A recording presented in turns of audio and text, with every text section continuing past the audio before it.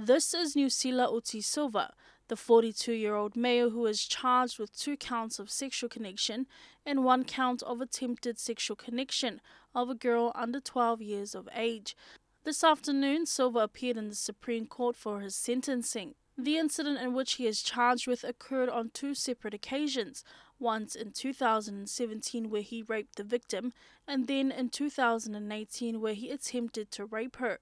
In court, it was revealed in the defendant's probation report that he was giving money to the victim, who was 11 years old at the time. He also stated that she is to blame for his actions because she was a skillful liar, a statement Justice Tafaoimalo Leilani Tuala Warren refuted, saying that for him to blame the child who is not matured enough to consent is unacceptable and offensive.